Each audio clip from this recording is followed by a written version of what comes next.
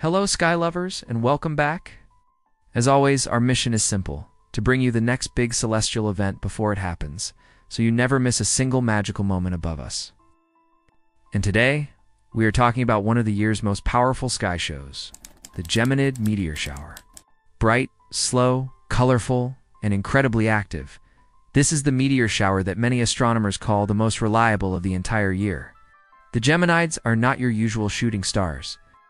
They're brighter, slower, and far more frequent than most meteor showers, and uniquely, they don't come from a comet, but from an asteroid known as 3200 Phaethon.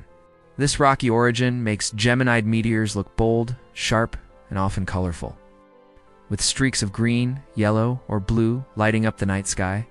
And the best part?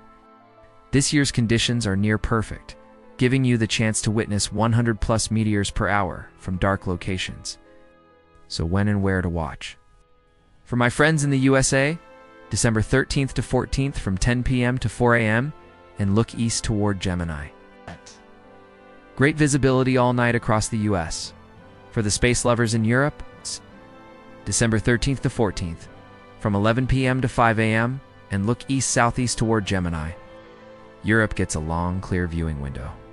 For the sky lovers in Australia, December 14th from 11 p.m. to 3 a.m. and look north-northeast. Lower radiant but bright Geminids are still easily visible.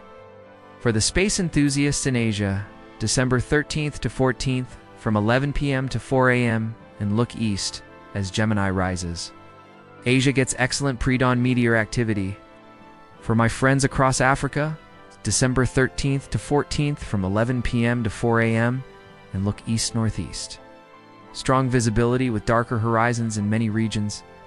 So wherever you are, get ready for one of the brightest, most reliable, and most breathtaking meteor showers of the entire year.